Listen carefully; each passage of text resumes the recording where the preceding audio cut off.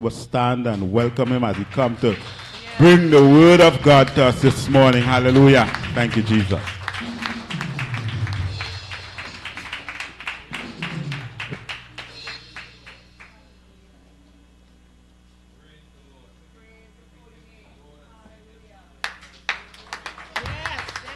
Round of applause, a greater welcome this morning. Are you glad to be in the house of the Lord?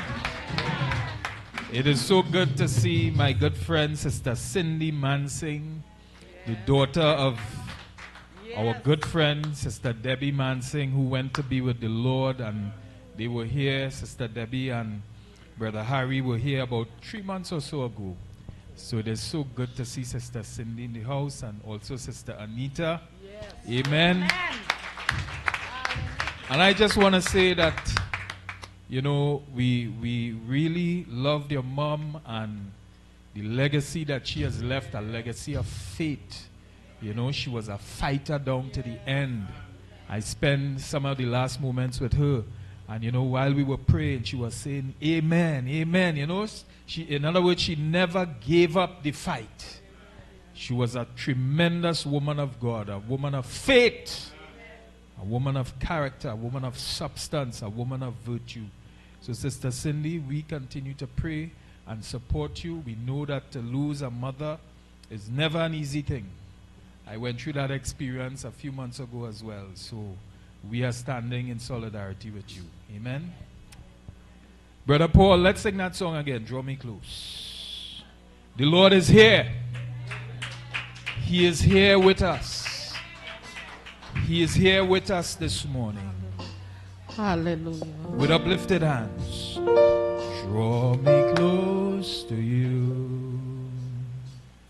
Never let me go. I lay it all down again. Come on, lay down, lay down.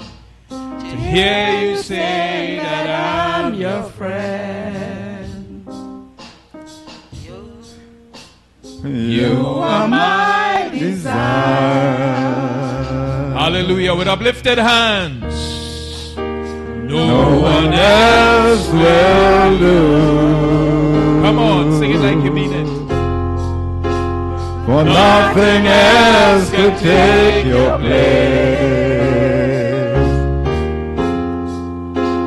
To feel the warmth of your embrace. Help me find a way. Help me find a way. Bring me back to you.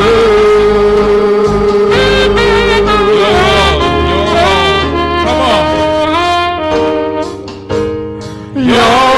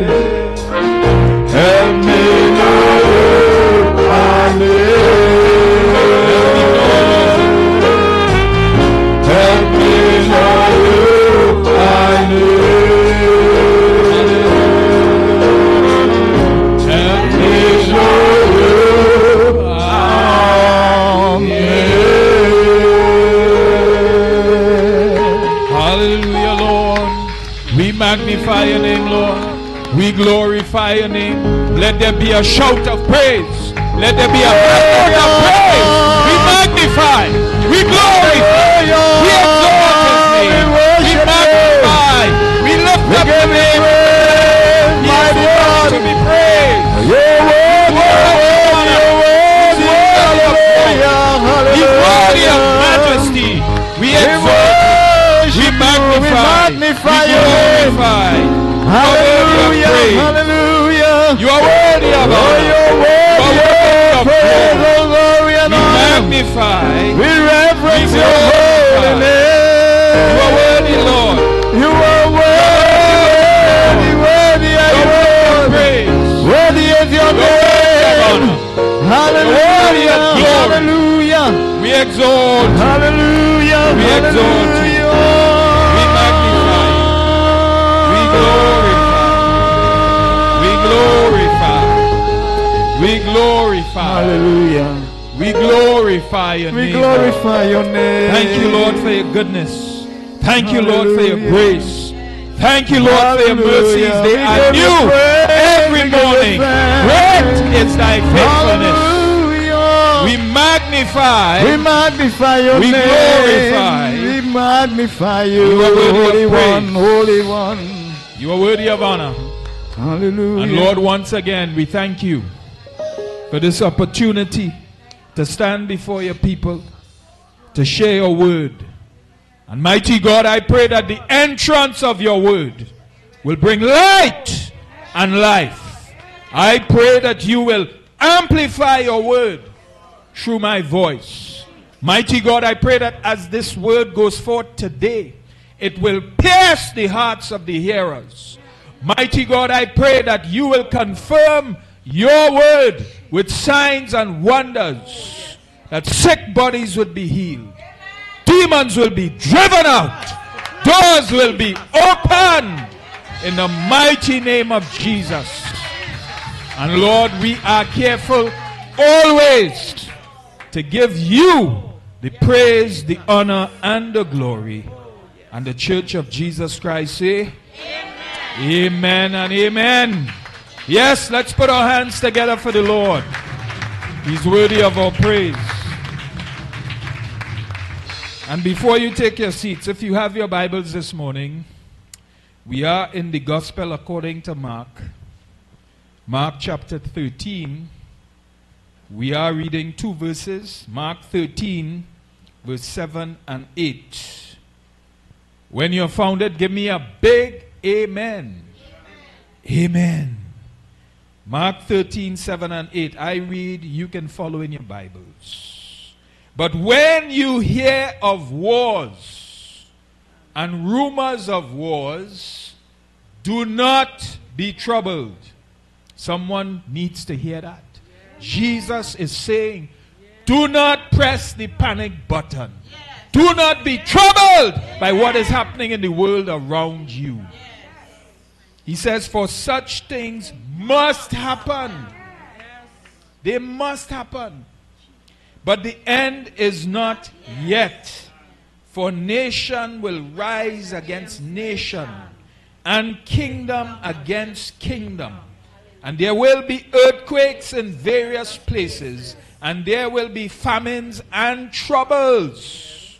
He says, these are the beginnings of sorrows. The beginnings of sorrows. May the Lord bless the reading of his word to our hearing. You may have your seats. And for all of us gathered, we welcome those who are joining us on the World Wide Web. And this morning we are speaking on the subject, the war that tips the prophetic scales. The war that tips the prophetic scales. And the further we progress in the chronos, sequential time, it is the closer we get to the kairos, significant time. The next major kairos event on God's end time prophetic calendar is the rapture.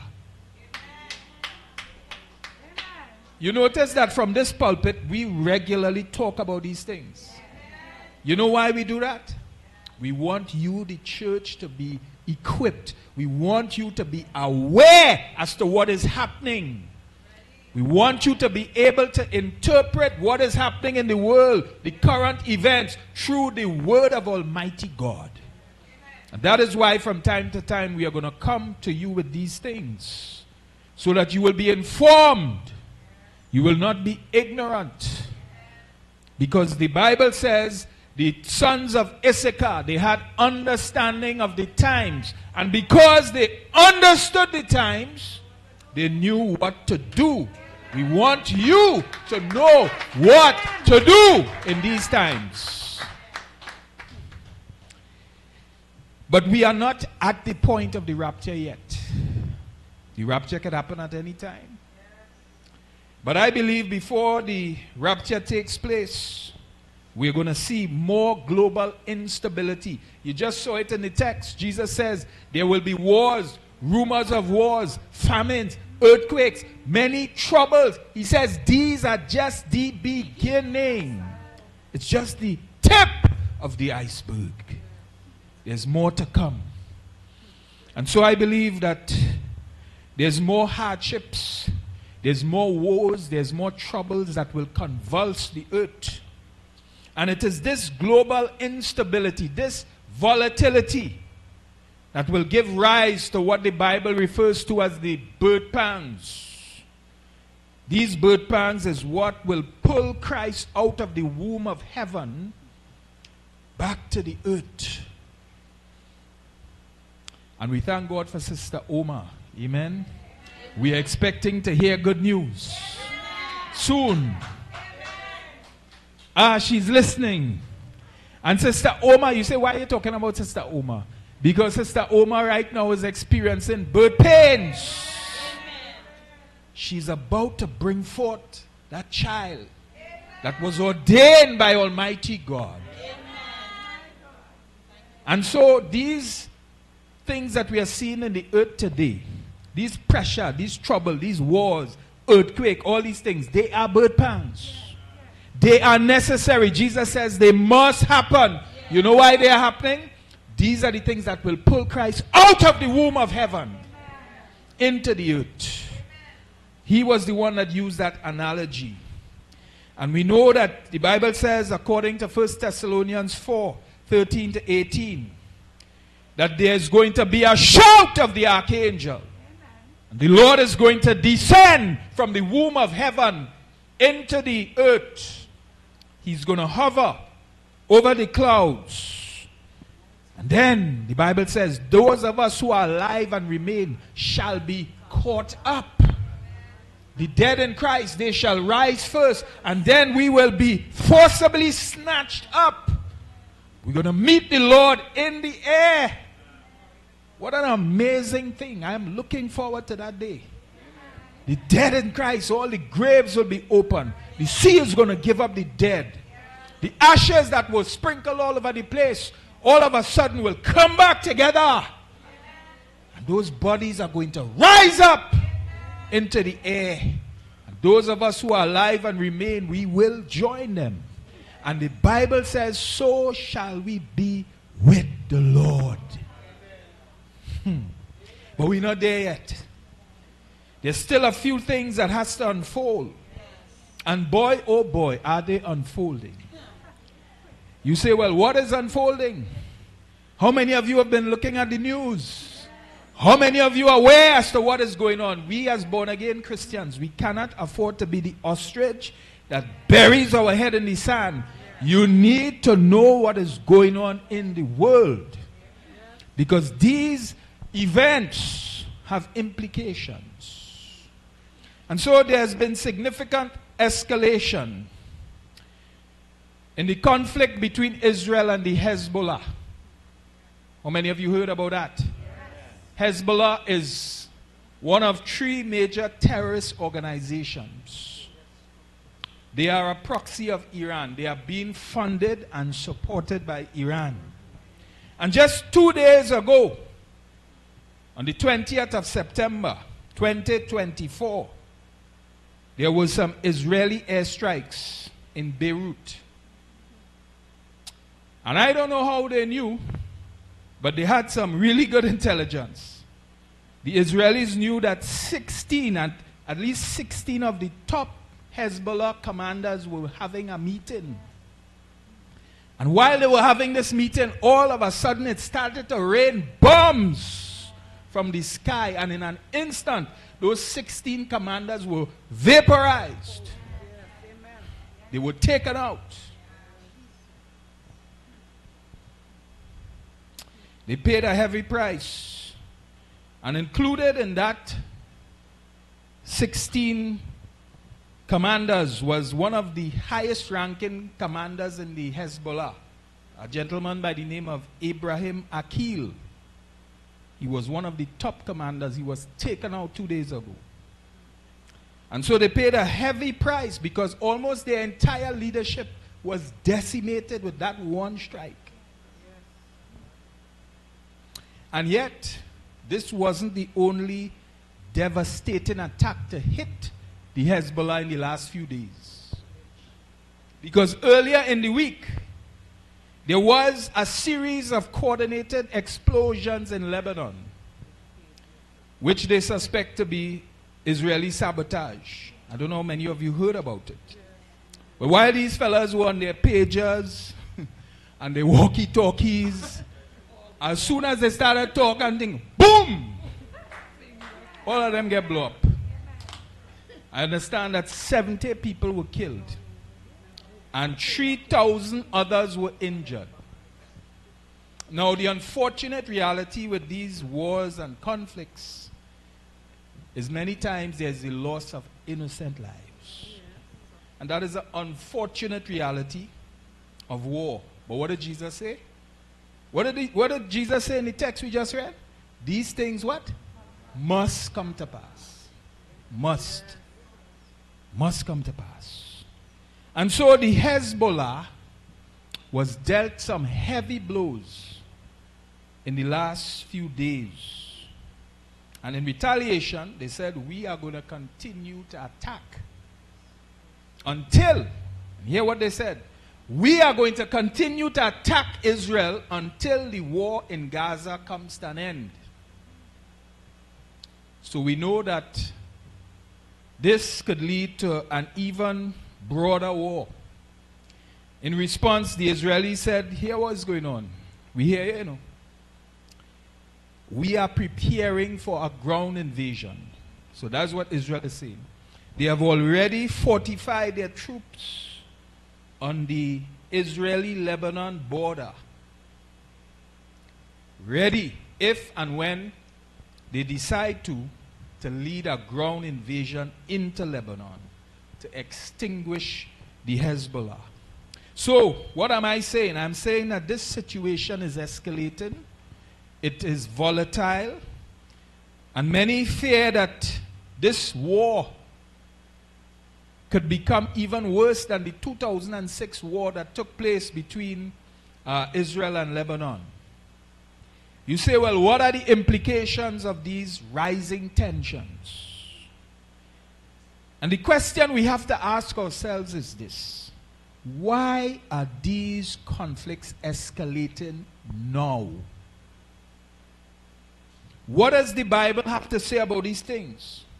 We have to connect the dots to understand what is happening now in the Middle East and what is likely to happen next. What we are seeing here is just the tip of the iceberg. And you have to understand that the big issue in the Middle East, you know what is fueling all of these conflicts? It has been and will continue to be the right to land ownership in Palestine. That is the main issue that is fueling all of the conflicts. Because both Israel and her enemies believe that they have the right to ownership of the land that Israel is occupying. You see, Israel enemies, they want to get Israel out of the region. They want to obliterate Israel from the region. And that is what is fueling all of these conflicts. And that is what caused, that was one of the main factors that caused the now infamous Hamas attack on Israel October 7th last year. Almost a year has gone. And it seems like this conflict has no end in sight. It continues, where lives are being lost every day. And I understand that since the attack on Israel 1 year ago, remember, 1,200 Israelis were killed and 251 others were kidnapped. Since that incident on the 7th of October, I understand that more than 41,000 lives have been lost. That's one of the sad realities of war. And the main architect, the main instigator behind these wars in the region is Iran.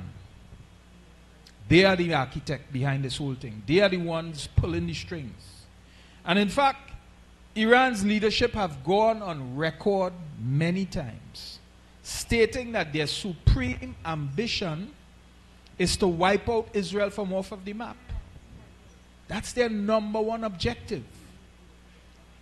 And so they are prepared to sacrifice thousands of lives, because what these terrorists do, they hide themselves in the midst of civilians. Whether it's a hospital, a school, that is where they implant themselves. And you know why they do that? Because they know that whenever Israel attacks, there will be a lot of civilians losing their lives. And so they will be able to sling mud on Israel and say, see, look at them, killing innocent people. But it's really the terrorists who have implanted themselves in the midst of the civilians to use them as human shields. That is what is happening. So that is Iran's supreme objective. They want to get rid of Israel. And so all of these attacks that you're seeing, Hamas, Hezbollah, as well as the Houthis. I don't know how many of you have heard about the Houthis. So you have the Hamas in Gaza, you have the Hezbollah in Lebanon, and you have the Houthis in Yemen. You know what the Houthis have been doing? They have been intercepting those shipping routes. That you know, where a lot of, you know, those routes are used to supply the world. You have, you know, those transshipment points through the Red Sea and so on, where a lot of goods and products are shipped through that region. And so what the Houthis are doing is, you know, they are attacking those ships, disrupting the global supply chains, and so that is now impacting the world. They're sending drones and all kind of attacks. Iran is the architect behind all of those terror organizations, pulling the strings, creating instability in the region. And what they do is they fund these organizations and they give them safe havens so that they can continue their nefarious agenda. And as the stakes increase, as the conflicts escalate, Iran is prepared to even sacrifice those proxies in a heartbeat. Why? Because it furthers their ambition. Their ambition is to get rid of Israel at all costs. At all costs. And so that's why the Hamas was sacrificed last year. I mean, the Hamas have lost many of their soldiers. This is why the Hezbollah is now being sacrificed. This is why the Houthis were being used and sacrificed. Because all of that fits into the overall plan of Iran to get rid of Israel. And do you know why the war in Gaza started last year? You know what was one of the main reasons for that war? Just before that war took place, that attack took place, Saudi Arabia, which is the largest power broker in the region, right? They have the most oil and gas resources. They are the largest power broker in that Middle East region there. They were going to normalize relations with Israel, establish embassies and so on. In other words, they were no longer going to recognize Israel as the enemy. There were some other nations that did that. Remember the Abraham Accords? And remember there were some other countries, Ethiopia and Bahrain and some others, normalized relations with Israel.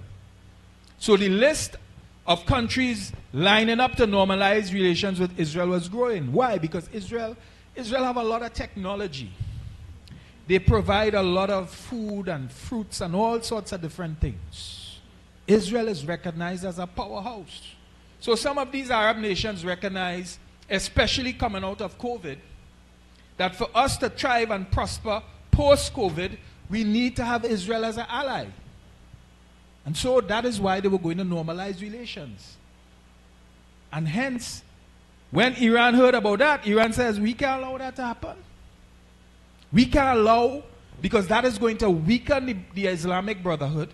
That is going to now give Israel the right of legitimacy to exist in the Middle East. And so we can't allow that. And that's why the war in Gaza started. That's why you're having all the instability now.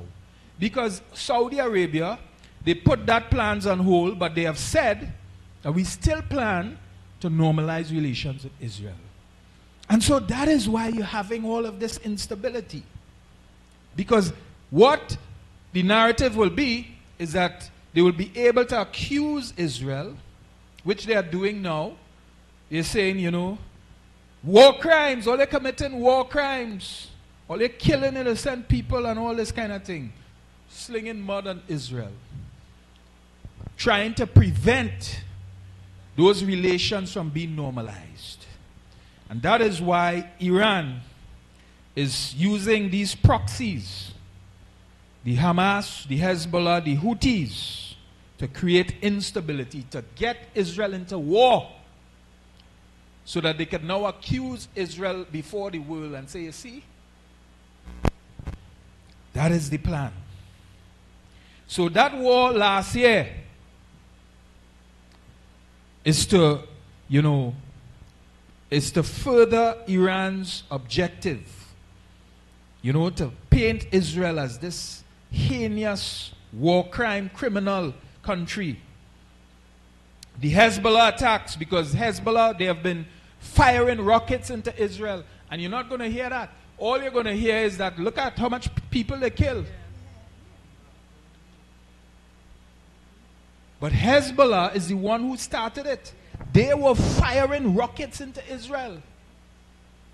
Even now, they're firing rockets. In fact, could you believe this? When the war in Gaza started with the Hamas, and Israel started to respond, do you know that Hezbollah, Israel didn't have any fight with them. Hezbollah started to fire rockets into Israel too, in support of the Hamas. And things have escalated to the point where Israel say, all right, all they want to get me into a war, we're not backing down to anybody. And so they coordinated these explosions with their pagers and their walkie-talkies and so on. And then the intelligence told them that these commanders were meeting and blow them up. Because Israel is not afraid. Israel is not afraid to attack its enemies. And one of the things you'll realize with Israel, they believe that the best defense is offense. And so Israel is always prepared to go on that warpath. So these tensions, these rising tensions, these rising conflicts that we're seeing just within the last week will cause even more instability. And even before this happened, the United States government with her allies was working feverishly to try to bring an end to the Gaza war. And then this come and happen. So this means that there can only be further escalation, more conflict, more wars in the future. In fact, there will be no peace. You know why? Psalms 83 verse 4 to 8. Listen to what the psalmist says. speaking about Israel's enemies. This goes all the way back to biblical times. They have said, "Come and let us cut them off from being a nation, that the name of Israel may be remembered no more. For they have consulted together with one consent. They form a confederacy against you." Listen to the ones that have done this. The tents of Edom and the Ishmaelites, Moab and the Hagrites, Gebal, Ammon and Amalek, Philistia, with the inhabitants of Tyre. Assyria also has joined with them. They have helped the children of Lot. So many of these Arab nations, at the behest of Iran, the main architect, they have formed a confederacy to wipe out Israel. That is their number one objective. And many have tried. Many U.S. presidents, many Western leaders have tried to broker a two-state solution between Palestine and Israel. But that will never happen. You know why? The Palestinians do not want Israel there. They will never agree to a two-state solution. They will always instigate war. And Israel is always going to respond. So there's always going to be a bitter conflict. That is why you hear them talking about this two-state solution, but it's not going to happen. Because the Palestinians, they don't want a two-state solution. They want Israel to be banished.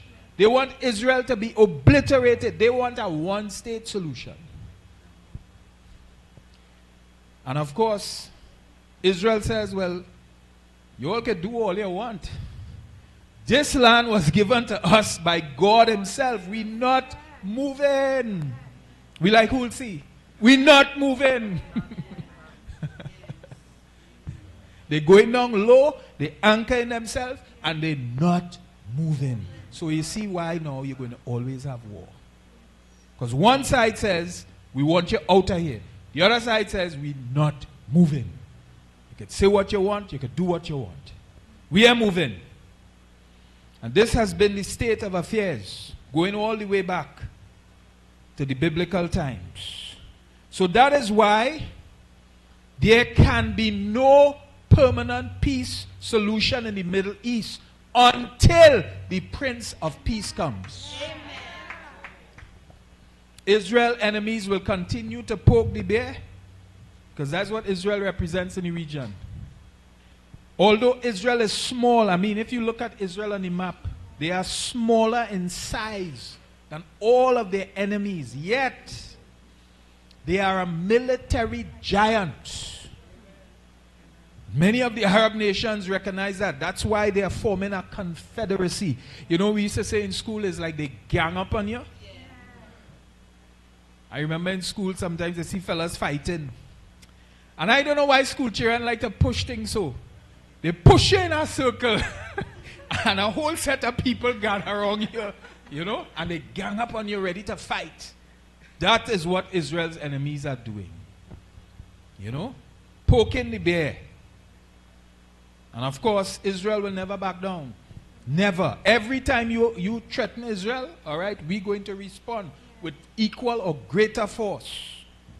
And so we can expect further escalation of wars. Because Jesus said it must happen. It must. And he said to us, don't be troubled. There are believers who are troubled. Why are you troubled? Jesus says, don't be troubled. These things have to come to pass. So we need to know what's going on. We need to keep our eyes on the Lord. Because there will be further escalation of wars. In fact, I believe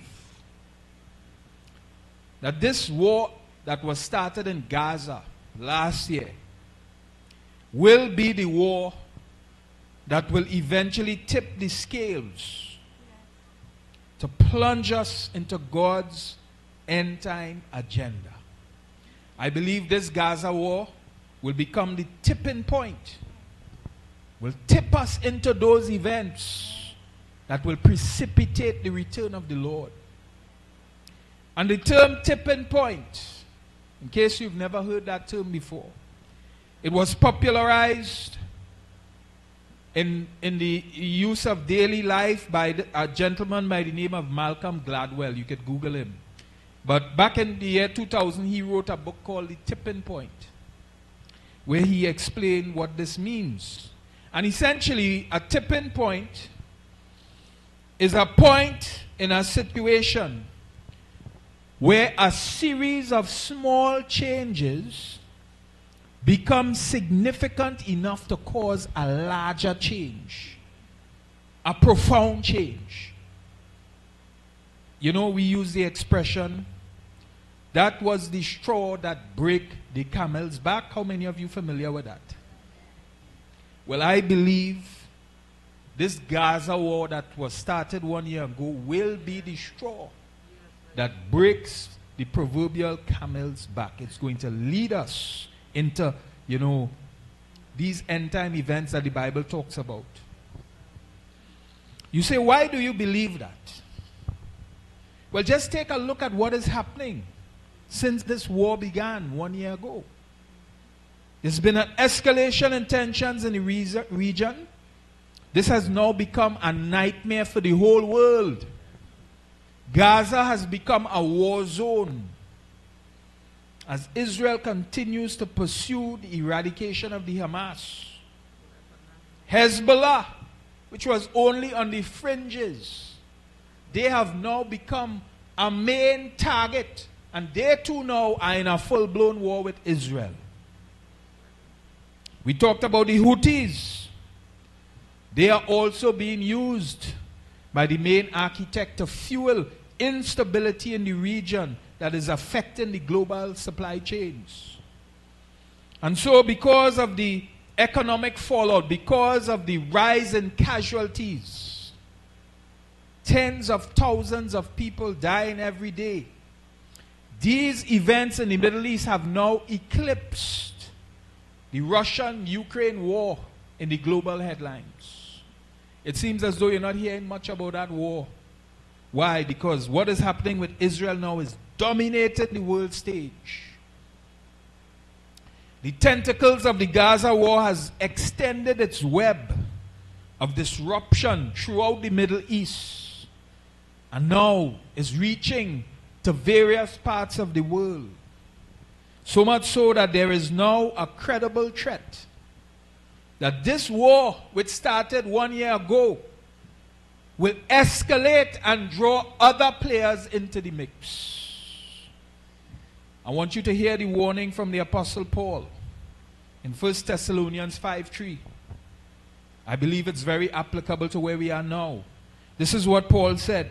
He says, for when they say peace and safety, then sudden destruction comes upon them. As what? Labor pains upon a pregnant woman, and they shall not escape. The U.S. and many Western allies, they are feverishly trying to broker an end to the Gaza war. And that has just been blown up into smithereens within the last few days because of these attacks. And so any peace apart from the Prince of Peace is really a false peace that will be scuttled. It doesn't matter who tries to broker peace. All attempts will fail. Whether it's the U.S. president, whether it's the Pope, whether it's the Antichrist, because he and all will try to broker peace. But all of those attempts will fail. At best, those peace efforts will be temporary. The only one who can bring lasting peace to this troubled region is the Prince of Peace. Could someone call his name? Jesus. He is the only one that could bring lasting peace in that region. So until Jesus physically returns to the planet, Do not expect any permanent peace solution. It's not going to happen. I say that with confidence. No matter how good the spin doctors spin, you know, there are some people that can well spin. They give you a, what do you call it, a googly? Spin you, cause your eye to go crisscross. Sometimes they will try to spin the story, but no matter how good they spin, any and all man-made attempts at peace is going to unravel into war. Because Jesus said these things must come to pass. So the Gaza war has now extended to Lebanon. And it's going to continue to escalate. It's going to rope in other countries who will fight against Israel. You say, well, who are these countries? And we've talked about this in the past. And so let this be a reminder. There are other countries who are going to get into the mix. We've talked about Iran. We said they are the main architects. And according to Jeremiah 49, a serious crisis will unfold in the southwestern peninsula of Iran. It's going to happen. You know why it's going to happen? Because of what the Bible says. Listen to what Jeremiah 49:2 says. Therefore, behold, the days are coming, says the Lord, that I will cause to be heard an alarm of war in Rabbah of the Ammonites. It shall be a desolate mound, and her villages shall be burned with fire. Then Israel shall take possession of his inheritance, says the Lord. That area there is the southwestern part of Iran.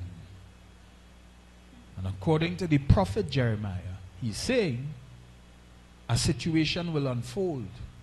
War! Israel is going to attack Iran. Because Iran is playing a, they're playing a kind of, how to put it, boy? They're playing a game. It's like they're in the war, but they're not in the war. They're in the war through their proxies, through their tentacles, the Hamas and the Hezbollah and the Houthis. They're manipulating those organizations, but that is really Iran behind the scenes.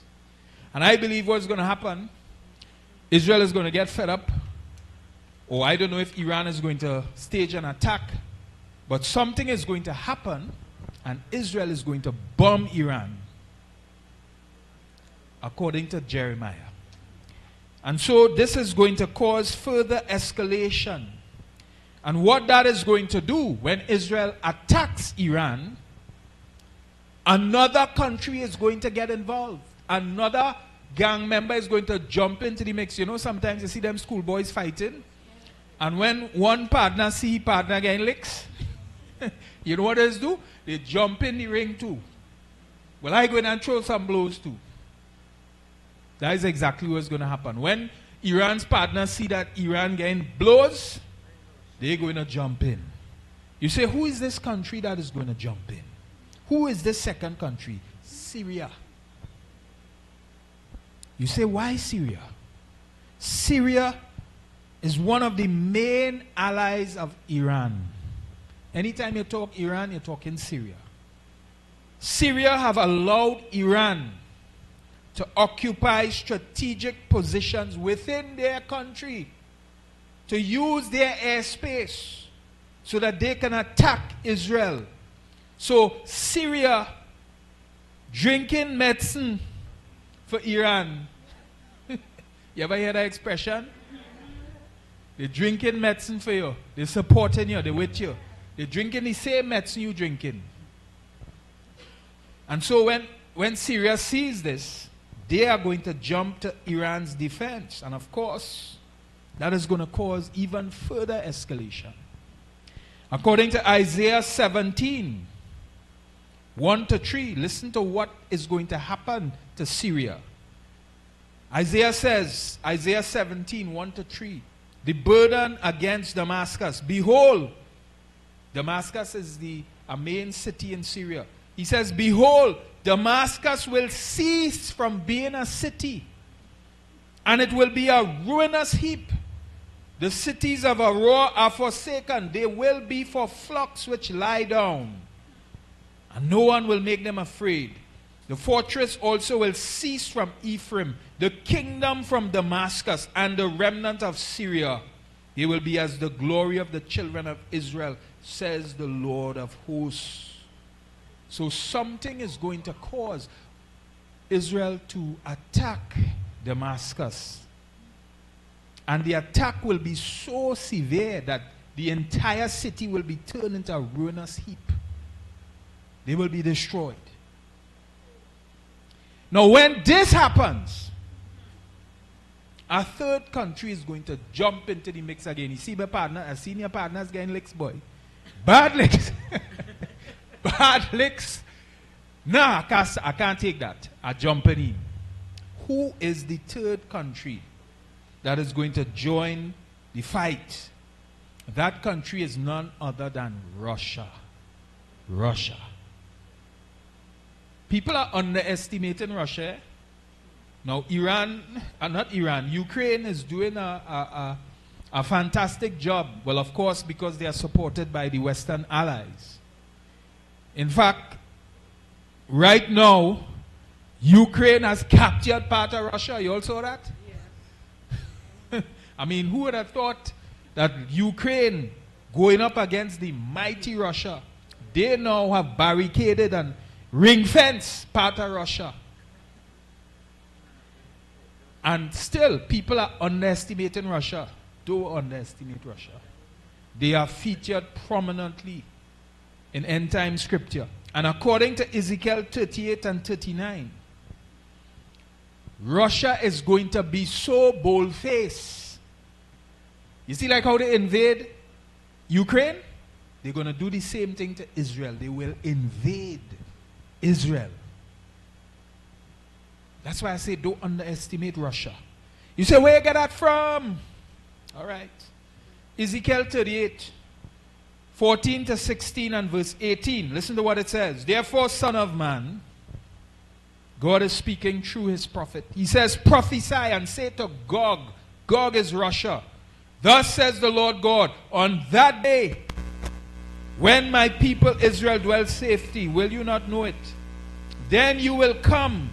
So God is speaking through the prophet. He's speaking about Russia, who is Gog in the scripture. He says, you will come from your place out of the far north. If you go on a map and you draw a line from Israel going north, it's going to hit Russia. God says you're going to come from your place out of the far north. You and many peoples with you, all of them riding on horses, a great company and a mighty army. So this is not no pipsqueak invasion, you know. This is going to be a massive invasion.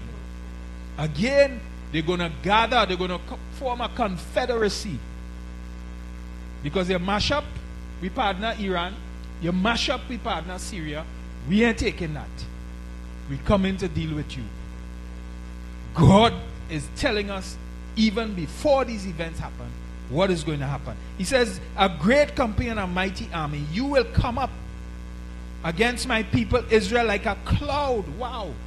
I love the descriptive language. Like a cloud. What does a cloud do? It covers.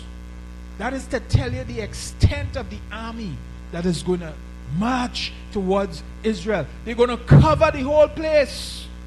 Cover the land. God has given us more details. He says it will be in the latter days. And I find this interesting. God says, I will bring you against my land. So God is the one who's going to cause Russia to march against Israel. To make an example of them. Just like he made an example of Pharaoh, remember? Made an example of Pharaoh. I will show my glory through you, Mr. Pharaoh. Through you, Mr. Russia. He says, I will bring you so that the nations may know me. When I am hallowed in you, O Gog, before their eyes. Verse 18.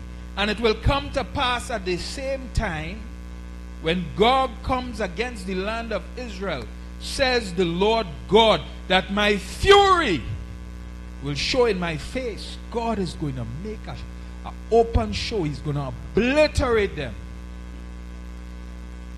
And many Bible commentators, they differ on the timing of when these events will happen. But I believe we are quickly approaching that tipping point, when all hell will break loose on earth, and there will be an escalation of wars. And I want to say that if you are here when that is happening, if the rapture hasn't occurred yet, I have a word of warning to us. Do not be distracted by the signs and miss the substance. Do not, because all these things that are happening, they are signs. They are not the substance. The war is a sign. They are not the substance. Because I believe in the wake of all of these conflicts, the bride of Christ will be caught away unexpectedly. No one except the fathers knows when that will happen. In the Greek, it's referred to as the harpazo. We know it to be the rapture. The rapture is going to happen when there's great instability in the world, when there's great tumult in the world, when people will be distracted. That's why the Bible says it's going to come like a thief in the night. It's going to come when you least expect it, because many people are going to be distracted. That's why I'm saying, don't be distracted by the signs and miss the substance. The substance is the Kairos event. The substance is the rapture of the church. That is the substance. That is what you need to keep your eyes on. So everything that I've said to this point is to get you to open your eyes to see that we are drawing closer and closer to the substance. Don't get tied up with the signs. Don't get lost in the signs. No, the signs point to the substance. The signs point to the way. That is where we need to keep our eyes. Keep your eyes on the prize, because it's going to happen in a moment. The Bible says in a twinkling of an eye, you're going to be changed. You're going to be caught up. There's no time to prepare. You have to be prepared. You have to be living prepared, so that whenever it comes, you're ready. Because there's no prophetic event preventing the rapture from happening today. None. According to Daniel 9:26, there were only 2 events that needed to happen in the interval between the 69th week and the start of the 70th week of Daniel. You need to study Daniel chapter 9. What are those 2 events? One was the Messiah being cut off through the cross, and the other event was the destruction of Jerusalem in AD 70. Those 2 events have already happened. Almost 2,000 years ago, those 2 events took place. Jesus died, he rose again from the dead. 38 years later, Jerusalem was destroyed by the Romans. So the rapture can happen anytime. But I know what somebody would say.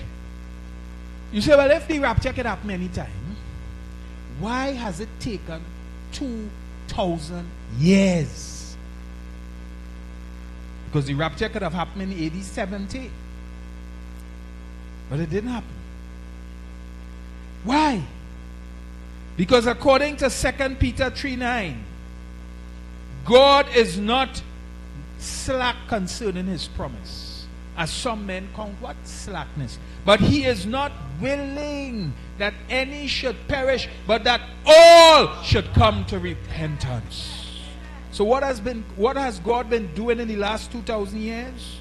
He's been executing his repentance program. That is what he was doing in the last 2,000 years. Repentance program. Jesus says, I will what? build my church. I will erect this super edifice, and the gates of hell will not prevail against it. That is what God has been doing in the last 2,000 years. He's been forcibly advancing the church, building the church. People are being saved in every generation. Numbers are being added to the church. That's what God has been doing. He's not slack concerning his promise. And so this 2,000-year interval is described as the church age. It has been described as the age or the dispensation of grace. It has been described as the times of the Gentiles. You and I, we are Gentiles. And so, according to Romans 11:25, God, as it were, has grafted the Gentiles in. And in Romans 11:25, Paul talks about the fullness of the Gentiles. In other words, there's going to come a point in time, a tipping point, when the fullness of the Gentiles, the number of Gentiles who have to be saved, is going to be reached. Paul calls it the fullness of the Gentiles in Romans 11:25. And when the fullness of the Gentiles happens, then the rapture is going to take place. So why did the rapture not happen yet? Because the fullness of the Gentiles have not yet been attained. There are still souls to be added. That's why you can hasten the day by winning souls. Because as you win souls, the closer you get to the fullness of the Gentiles. And when that number is attained, only God knows that number.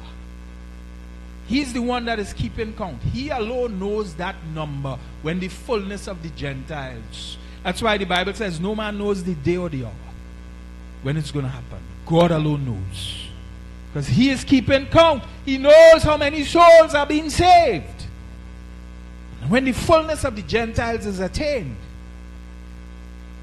then that shout will be heard from the heavenlies. It's going to trigger a sequence of events. And so, friends, the clock is ticking. The clock is ticking. We are drawing, with every soul that is won into the kingdom, we are drawing closer and closer to the fullness of the Gentiles. And when we hit the fullness of the Gentiles, we are going to be snatched out of here in an instant. So as I conclude this message this morning, now is not the time to play church. Now is not the time to be distracted by the cares and the burdens of life. Now is the time to trim your lamps. Now is the time to watch and pray. Because what? Your redemption draweth nigh. I believe it's closer than we think. We have to get ready and stay ready. And I want to say to you this morning, if you are here, you know that you are not ready. You know that should the rapture happen tonight, you're going to be left behind. I want to give you the opportunity to get ready. All heads bowed. All eyes closed. You say, preacher, I've heard the word. I know that I'm not ready to meet the Lord. I know that I am distracted by the cares of this life. If you are here this morning, you want to give your heart to the Lord, you want to get ready, lift your hands. We're going to see it. We're going to pray with you and for you. Do we have anyone like that in our service this morning? You want to make your calling and election sure. Hallelujah. All right? Hallelujah. If there's no one, could we stand in the presence of the Lord? Maybe there's someone who is watching on the World Wide Web. And if you want to give your life to the Lord, we want to give you that opportunity. So congregation, I want you to repeat these words with me. Make them your own words. It is not a prayer of magic, it is a prayer of repentance. Say, Lord Jesus, I am a sinner in need of a Savior. Lord Jesus, I confess and repent of all my sins. Forgive me and cleanse me from all unrighteousness. Make me the person you want me to be. I believe you died for my sins and rose again from the dead after the third day. I now make you my Savior and Lord, in Jesus' name. Amen. Father, we thank you for everyone who said that prayer, whether physically present or absent, those on the World Wide Web. Mighty God, we stretch forth our hands towards them. And I pray, Lord, that you will touch everyone. Lord, that you will give them a new heart, new passion, new desires. Lord, I thank you that you will make them a brand new person. Your word says all things are passed away, and behold, all things have become new. So Lord, we call forth new things out of them in the mighty name of Jesus. Fill them, Lord, with your Holy Spirit and power in the mighty name of Jesus Christ. Hallelujah. Praise the Lord. If you are here this morning, you have a need, you have a concern, you want us to agree with you in prayer, you can come to the front. We're going to pray with you and for you. Hallelujah. Hallelujah. Praise the Lord. Brother Paul, let's sing that song, Cornerstone. Cornerstone. Hallelujah. Come to the front. Lift your hands. We give God all the praise. My hope is built on nothing else. Hallelujah. Hallelujah. We bless you, Lord. My hope is built on nothing less than cornerstone. Christ the Lord, cornerstone, weak made strong. Yes. In Savior's love, through the storm, He is Lord. With uplifted hands.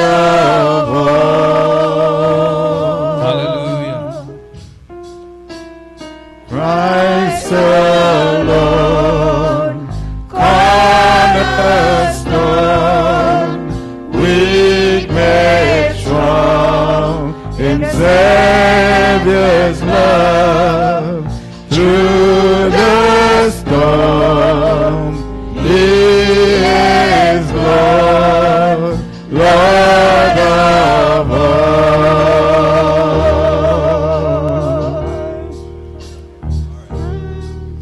Hallelujah. Father, we give you Hope praise. is built on nothing less than Jesus' blood and righteousness. Every attack upon the head, I dare not trust, nullify right now in the way. mighty name of Jesus. All pain, But leave this head right now in Jesus' name. Whatsoever is causing the pain, I command you to go in Jesus' name. In Jesus' name, I speak to the vessels, I speak to the vein, I speak to the brain, every part of the head right now. I command all of the tension to be loosed right now. In Jesus' name. In Jesus' name.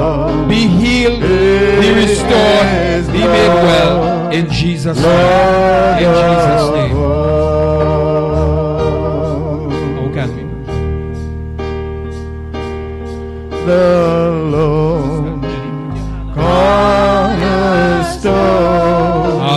Father, we give you praise. We give you praise. All pain and discomfort in the body, I command you to leave this body. All pain in the stomach, leave right now. In the mighty name of Jesus. In the mighty name of Jesus. Stomach, be healed, be made whole, be made well in Jesus' name. In the mighty name of Jesus. In Jesus' name. In Jesus' name. Hallelujah. I rest on His unchanging grace. In every high and stormy gale, my anchor holds within the veil. Hallelujah. Hallelujah. Right Christ now. alone, Hallelujah.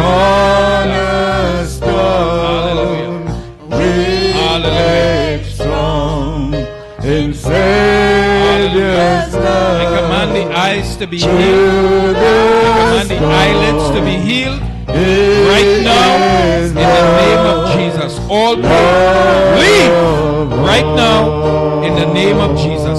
Receive your healing right now, in Jesus' name. In the mighty name of Jesus. Thank you, Lord, for doing it. In Jesus' name. In Jesus' name. Hallelujah. Through the storm, He is Lord, Lord of all. So, Father, we thank you that you are the God of peace. And so right now I speak peace into that home, the home of a son and his family. Every spirit of conflict, every spirit of division, I cast you out of that home right now. Every contrary spirit, every spirit of division, I command you to go in Jesus' name. I release a spirit of love, a spirit of forgiveness, a spirit of togetherness into that home right now. In the mighty name of Jesus, we declare it done. In Jesus' name. In Jesus' name. Through the storm, He is Lord.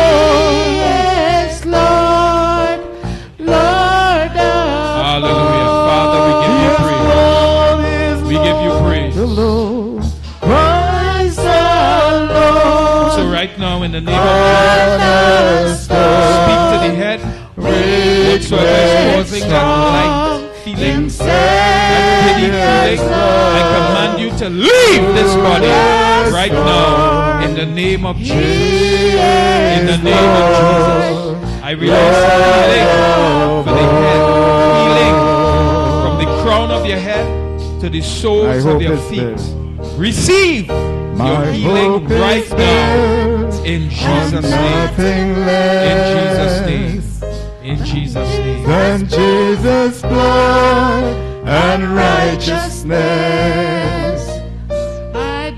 I dare not trust the sweetest frame, but wholly trust in Jesus' name. Father, we give you praise. We give you praise. Christ alone. So right now, I speak to the eyes. I speak to the eyes. I command you to be healed, to be restored right now. In Jesus' name, all pain, all discomfort, leave these eyes right now. In the name of Jesus. In the mighty name of Jesus. Thank you, Lord, that you are restoring every part of the eyes that is defective. You're restoring, you're recreating even now. In the mighty name of Jesus. Thank you, Lord, for wholeness, wellness, right now. In Jesus' name. In Jesus' name. In Jesus' name. Mighty God, let your presence come upon Sister Natalie. Let your presence fall fresh upon her. Touch her, Lord, from the crown of her head to the soles of her feet. Let your presence rule and reign in her life, mighty God. In Jesus' name. In Jesus' name.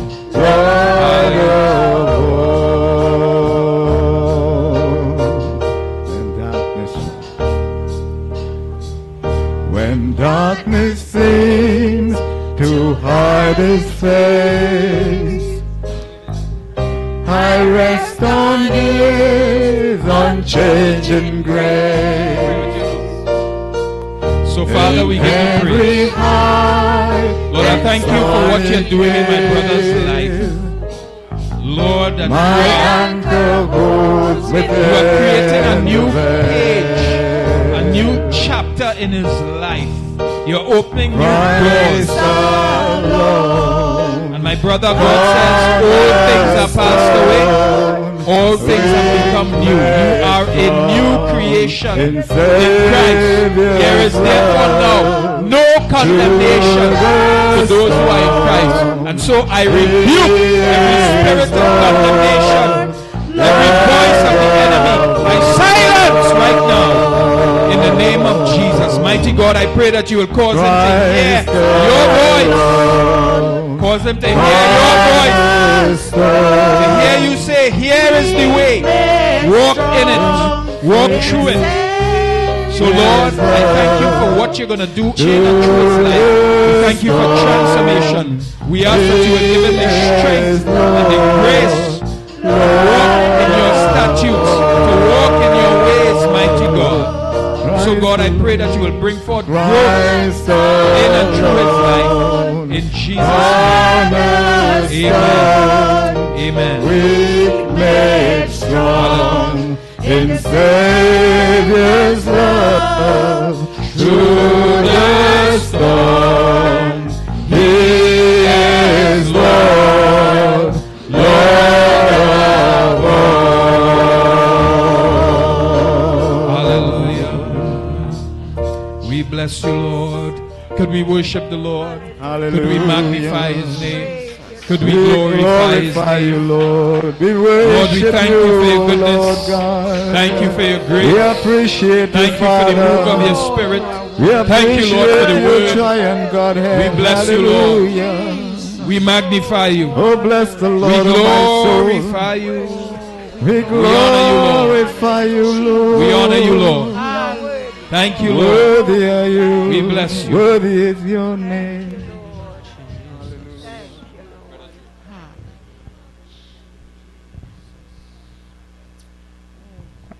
Hallelujah.